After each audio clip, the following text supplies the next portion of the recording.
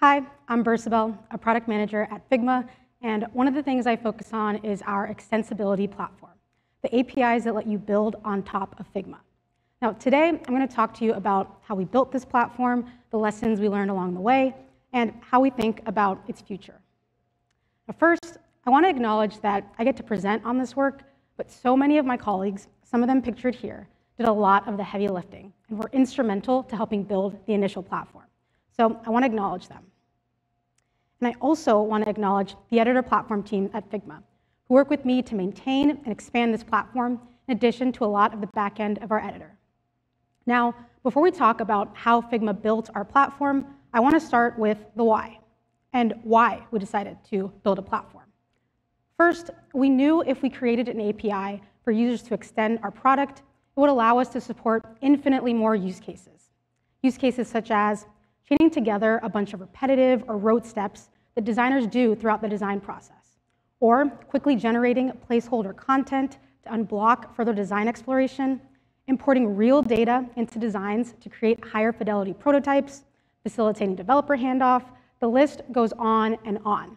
But all of these use cases, and all of the use cases we couldn't even imagine yet at the time, required some form of extensibility. Now, I believe extensibility platforms are critical for all products, but especially for creative tools, because they, one, help users unblock themselves and fill any gaps in product functionality, usually faster than you can, and thus they expand the use cases you can support. And two, they let users fully optimize and customize their flows. They let designers turn a task that might take 10 steps into one that might take just 2.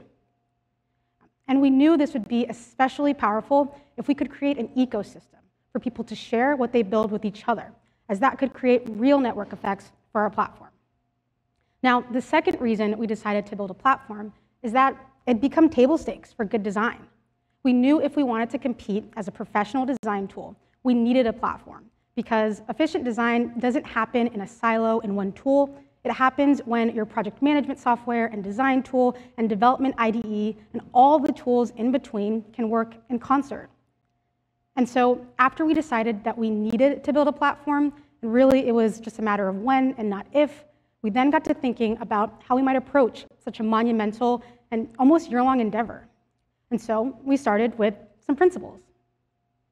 Our principles really kept us grounded as we built. They made it much easier to make trade-offs around challenging decisions and ultimately build the right solutions for our users. Now, our first principle was that security was a non-negotiable. We wanted fine-grained control of what data an extension had access to at all times. And we wanted users to always understand what information they were exposing as well. So, to as large extent as possible, we wanted to rely on browsers to enforce our security model, since they have a very long history of protecting websites from reading each other's data in unintentional ways. Now, importantly, this principle is a reason why plugins run in just one file at a time, as opposed to across all of a user's files, and also why they only run in a file after an explicit user action. Next, our API needed to be stable. Generally, when people are building products on top of your API, they should be able to rely on their apps not breaking. This is paramount. But this was especially important for a product like Figma, where our API and our editor are closely tied together, because we especially didn't want to run the risk of extensions breaking every time we updated the Figma application, which happens almost on a daily basis. And from observing platforms from other design tools that were unstable in this way, we knew we just couldn't compromise on this. And so this was a solvable problem, but it required a lot of careful time in designing the right API. Now, good performance was another priority. We wanted to make sure extensions could run really fast. An important nuance to this principle here is that we wanted plugins that did small and simple things to run really quickly, while plugins that do more complex operations might understandably take a bit longer. We also wanted to make sure Figma's performance didn't suffer when we introduced extensions. Even if every plugin just reduced Figma's performance by a tiny bit, once a user had installed and used multiple, that could really start adding up. Now, upholding this principle actually proved more challenging than expected, and we actually ended up doing a huge rewrite of our plugin platform halfway through our alpha, because the initial architecture just wasn't performant enough. In fact, we talked to our alpha users about this decision we were weighing of changing architectures and asked for their feedback. Here are some screenshots of the discussion we had in our Slack channel with our alpha users. Now, an important lesson here is in remaining focused on upholding the principles you originally defined, even if it means a considerable amount of work or even redoing some work. Now, it's important to note that this principle also required making some important trade-offs. For example, this is why we currently don't allow plugins that run constantly in the background, and also why only one plugin can run at a time in a file. Now, last, but definitely not least, ease of development was critical. We wanted to make it as approachable and as accessible as possible for people to build on our platform. And we strove to make the following true. If you could build a simple website, you should be able to build a Figma plugin. And so we relied on common web technologies as much as possible, so that all you needed to build was vanilla JavaScript for the application logic and HTML and CSS for UIs. This way, developers who are already familiar with the web could get up and running really quickly. This also allowed us and our developers to leverage all of the existing ecosystem of tools, libraries, tutorials, documentation, etc., that already exist for web technologies. Now, if we had implemented our own API language, which we had evaluated, we couldn't have benefited from the vast existing ecosystem around JavaScript and adjacent frameworks. And ultimately, our adoption, onboarding, and users would have suffered. And to make sure the API worked well for plugin creators, we had both an alpha and a multi-stage beta program to get feedback on what worked well and what didn't. We decided early on that we were committed to really listening to our developers throughout this process. And so we ended up talking to plugin creators almost every day as they were building, and we iterated very quickly along the way. And as we were putting the different pieces into place, keeping our principles and the use cases we wanted to support in mind, we ultimately landed on releasing 2 APIs for extending Figma. First, our REST API for exporting data from Figma files and connecting to third-party applications. We went with this first because, going back to our principles of stability and performance, an external API for pulling data out of Figma was much easier to keep stable and performant than an API built into the editor. And thus, this was much less risky to launch first. We could launch with that first to unblock server-side integrations with third-party applications, while we took our time building the right implementation for a full extensibility solution. And not to mention, a REST API was a lot more differentiated compared to other design tools at the time. But after launching this API, we heard very quickly from a lot of people that they also wanted the ability to write to Figma files and create content in Figma via an API. And when looking at the use cases teams had, overwhelmingly, they were for third-party applications running in the Figma editor.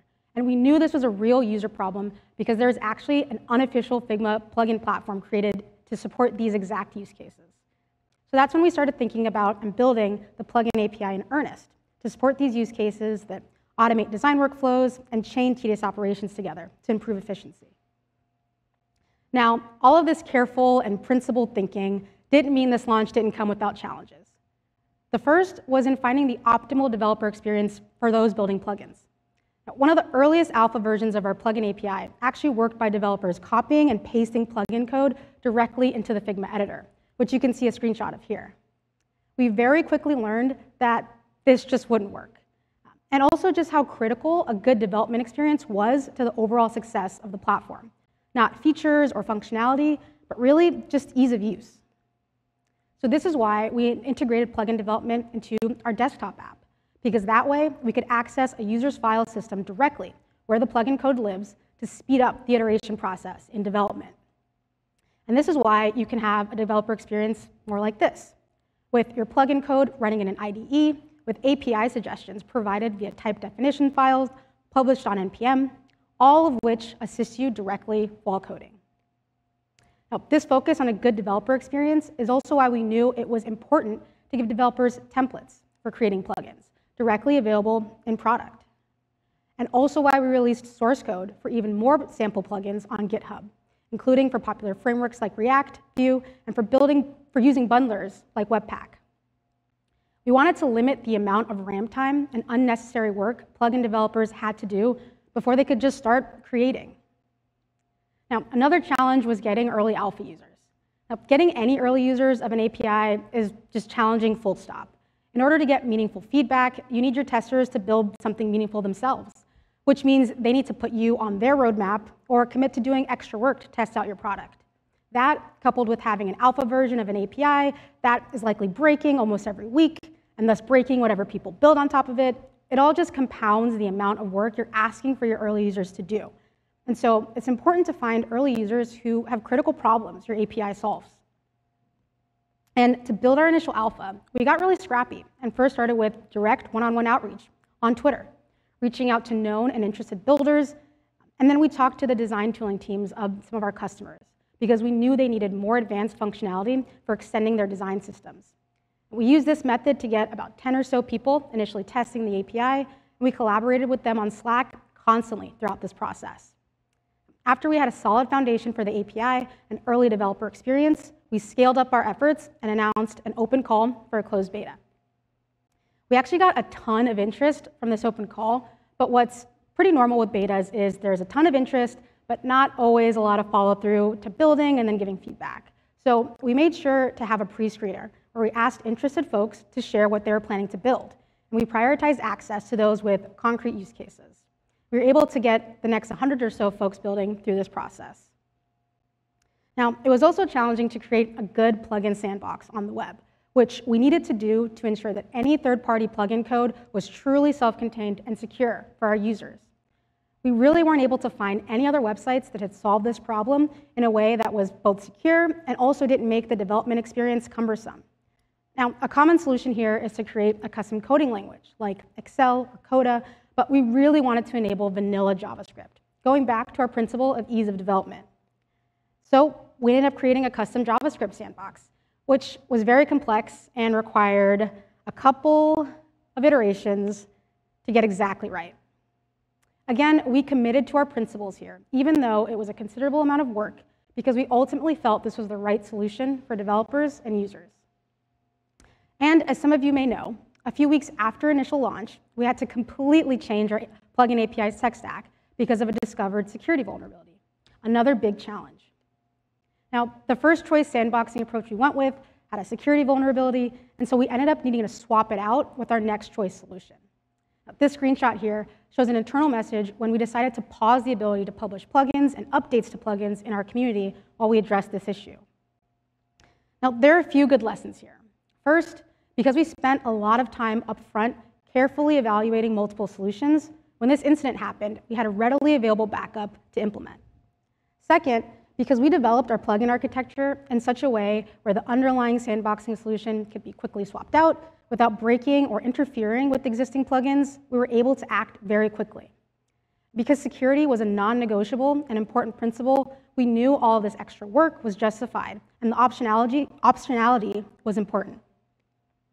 And last, because we were very transparent with our community by releasing a blog post where we clearly outlined all aspects of the incident and our decision-making process around it, users ultimately felt secure with our product and our decision, even in the face of a serious incident.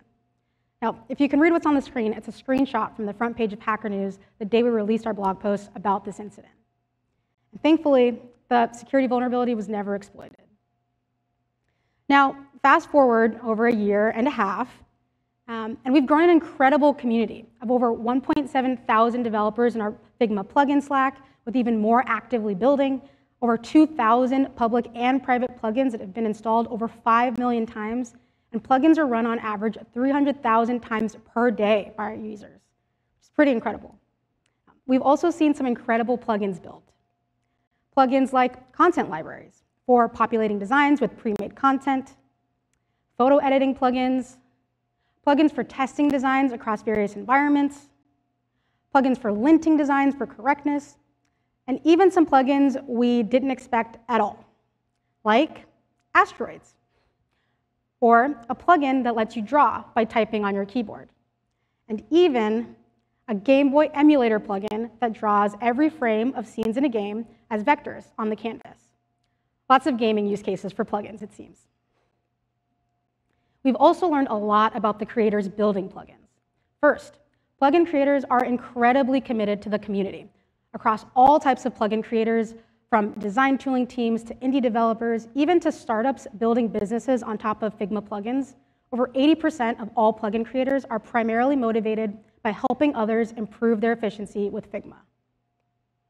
And you really see this emulated in the Figma plugin Slack, which is such a special place for plugin creators to share with each other, get help or feedback, and also talk directly to the Figma team.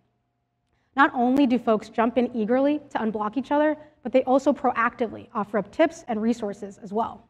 By the way, feel free to reach out to me or any Figmate if you want an invite to the plugin Slack. You also see this commitment to the community from the fact that 70% of plugin creators share their plugins publicly to the Figma community, as opposed to just keeping them internal.